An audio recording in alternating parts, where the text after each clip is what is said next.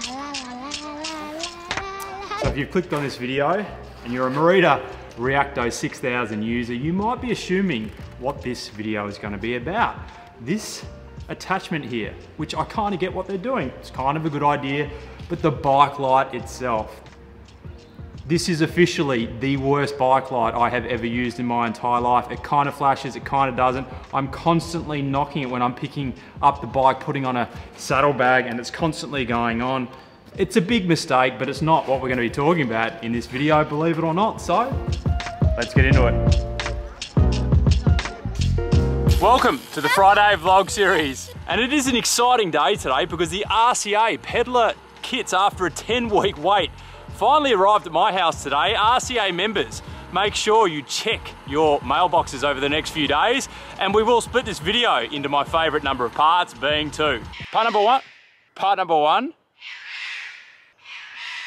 This cockatoo's getting in the way of my part number one. So part number one on this very misty Noosa morning, Merida Bikes, they have made a mistake, in my opinion, regarding the Reacto 6000. You can probably guess what it's going to be by looking at it. And part two of this video, as you can see the kids walking out of the house, not in their school uniform, we're homeschooling at the moment.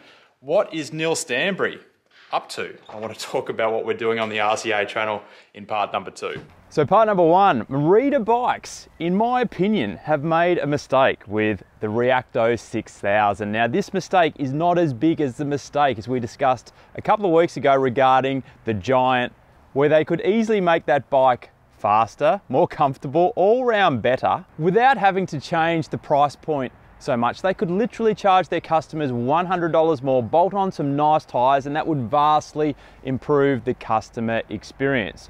With Merida Bikes, however, while I still believe this is a mistake, I can kind of see where they're coming from. You see, the Merida 6000 is 4,200 AUD complete bike with Shimano Ultegra. That is $1,100 less than its Giant Propel competitor and arguably cheaper than a fully built up Winspace T1500. If that had Shimano Ultegra too. So price point wise, to get this 4th generation aero frame, basically the same frame that the pros use, it's just a couple of 100 grams heavier, which is mostly in the fork. For $4,200 complete bike here, dare I say this bike is affordable. Affordable? But let's, for this video, focus on the number one issue, and that is this bike has some really heavy, slow wheels, disabling the ability for this frame to come to life. I am not denying that Fulcrum make excellent wheels, but close to 2 kilograms with some mediocre Continental Grand Sport race tyres and a shallow profile circa 35mm rim. To me, these wheels feel like training wheels. And look, training wheels are good if you want to slow yourself down in training to make your training harder, but the vast majority of people, they buy an aero frame because they want to go fast. And putting slow heavy wheels on a fast aero frame, I kind of feel like it's dishing up carrots without the peas. It's disgusting! Oh, amazing! So what I thought we'd do here in this video is let's test the Reacto and the Winspace, which is behind me here, on this false flat section at 400 watts like we did a number of videos ago now. But what I'm going to do is I'm going to put the Winspace Hyper wheels on the Merida Reacto 6000 to see what's going to happen. And might I add, it did change the weight quite a fair bit too. With the Hypers, oh, she's definitely lighter. Always with the same speed plate pedals. 8.67, better than 9.1. As you can see, it's a lot lighter now. Sounds a lot better. I've got grease all over my hands and all over my peddler jersey. I don't like doing things with my hands. The Winspace with the bricks. Is that thing heavy? With the same speed plate pedals as always, we have 8.4. And I've also, you can see my car behind me, I've brought my Giant Propel, because if you watched my video a couple of weeks ago, you will know we changed the tyres over to the Schwalbe ones. And can I just say on the pronunciation of Schwalbe? What are you talking about, you idiot? It's Schwabble. Schwabble. Schwabble. Because people keep pulling me up on this in the comment section. I have spoken to the Aussie distributor about how to say this. Please tell us how you pronounce it properly. Schwalbe. Say it again.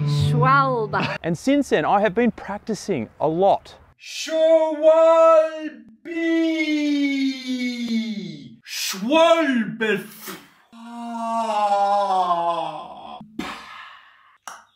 So maybe to mitigate this situation, let's just call them Waynes. So after I added the Wayne ones, it added $200 AUD to my overall purchase of $5,300 of the giant Propel, now totaling $5,500 AUD. If we took the Merida Reacto 6000 now, sold the fulcrum wheels with tyres for conservatively $400 AUD brand new, and purchased some Winspace 50mm Hyper wheels at $1,600 AUD with some nice tyres, add in $200 AUD, we have $1,800 less $400 which we sold the fulcrum wheels for, which equals to $1,400 on top of the $4,200 brand new Merida Reacto 6000, now totaling $5,600. So we've got the Merida Reacto here, the giant Propel in the car, and the Winspace right there with the bricks now. Let's test all these three and see how we go. But before we start testing, I wanted to thank today's video sponsor,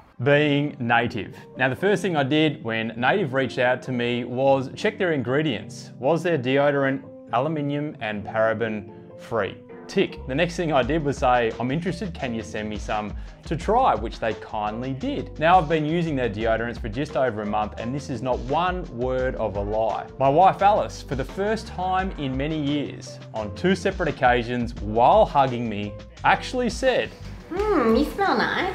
it actually took me a while to figure out what the difference was, and then the light bulb moment. But I am quietly confident that I was using the eucalyptus and mint when my wife passed on those lovely compliments. However, all 3 of these deodorants have kept me feeling fresh after exercise, and I'm now a big fan. If you're keen to jump on board, Native's 3 deodorant packs are normally $36 USD. However, if you use my link and code in the video description area, you'll get them for $24 USD. That's 33% off. With my code, you'll also be able to get 20% off their magnificent body washes and toothpaste. Need to get me changing the pedals basically. You feel fast. G'day mate, how are ya? Running repairs, is it? Sorry, no running repairs. No, shooting YouTube videos actually. Just behind you there, but I'll be out of your hair soon. It'll be later than turning up. Yeah, I know. Here we go, the Winspace is full brick mode. Let's see how it goes.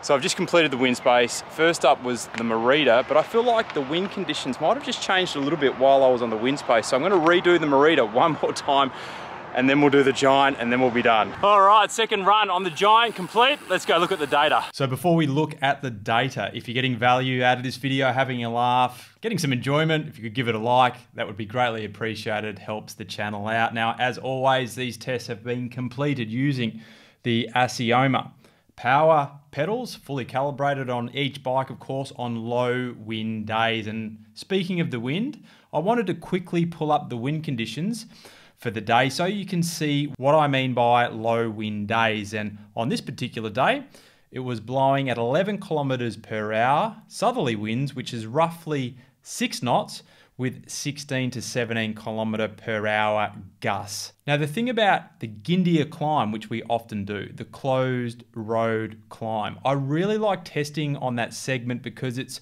very well protected from winds. And on low wind days, you don't tend to even notice the gusts. However, this segment, TT like you mean it, it is more open to the elements, which just goes to demonstrate, we always say this test, it's not perfect, I know that, but I still believe it gives us something, particularly when we're talking 4, 5, 6 second plus differences. So let's look at the data, and you can see some interesting numbers there, but what I'm going to do here is put a line through the first 2 Merida tests and a line through the final Giant test.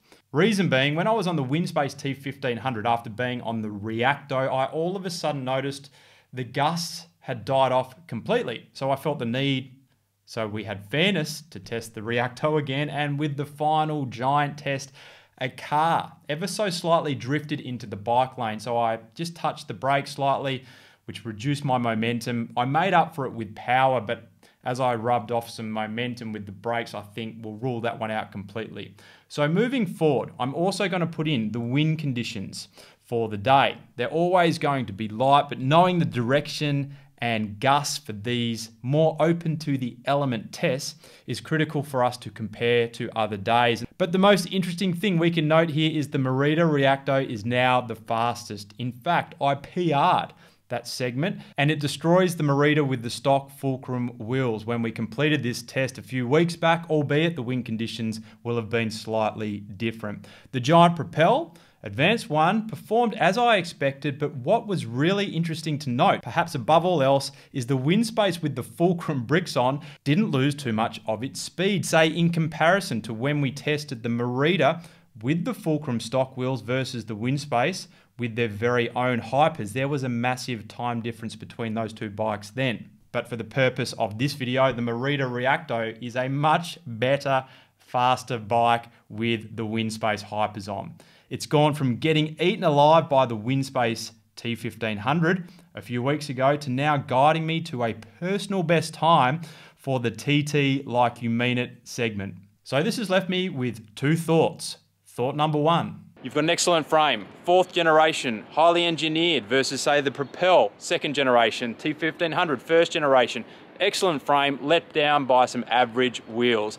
Add $1,000 to the price point, bolt on some really nice wheels, and I could almost guarantee you will create a much better customer riding experience. Thought number two for the triple-headed review, and I'd be keen to get your thoughts. I think we can all agree that the Winspace Hyper wheels are the best wheel set out of the three. And to test all three bikes against each other on their stock wheels, particularly the Merida Reacto, the T1500 is just going to have an unfair advantage with the Winspace Hypers. So I am thinking for the triple-headed review, which includes 4 segments, let's do all tests twice, all on the Winspace Hypers. Now, some people have said you should do the test 3 times, so we've got more benchmarking. Unfortunately, I only have 1 set of legs, so we'll stick with the 2. And I think this is going to be the best way moving forward, so we can assess which frame set is the best performing. But as always, I'll be keen to get your thoughts below, and let's get into part 2 of this video. So for part 2 of this video, I thought I would do it in front of my magnificent local beach, Sunshine Beach in Queensland, Australia. Wrong way. See a little bit more of the beach now. And I wanted to let people know that may not have been informed. You might have missed the video that the RCA Training Tip Show, which we used to host on this channel every Wednesday, now occurs on a different channel. We've got a Road Cycling Academy specific channel. Neil Stanbury, the expert bike fitter, and I are still doing weekly content over there. But we've got a unique piece of content, that being Neil Stanbury. Him and his wife have just had their 2nd child, so he's had 6 months off the bike and he's now looking to get his cycling fitness back, and I'm going to be coaching him. So we've got a series called Zero to Hero. A lot of people are getting behind it, so that's why I thought I would share it with you now. If you're keen to check it out, I'll link it up in the video description below. Neil's actually joining us for the next intake of the up-level road cycling course in August, so we're pretty pumped to have him on board officially, the RCA, and I'll catch you in the next video.